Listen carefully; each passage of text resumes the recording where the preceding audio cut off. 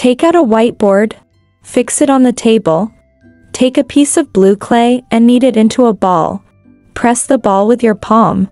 Let it stick to the whiteboard. Take a small ball of clay, flatten it with your palm, and divide it into 2 pieces with a ruler.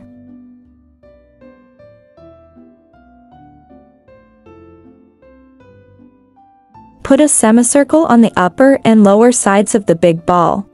Knead 2 drop-shaped mud balls and stick them on the right side of the ball, and the little fish will take shape. Next, we paste white stripes on the small fish.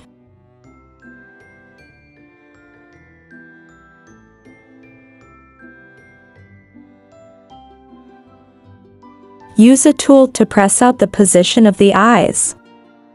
Press the white ball on the position of the eyes, and then paste the black eyeballs. In the same way, paste 2 yellow clay balls to make mouth. A small blue fish is finished. Come on. Try it together.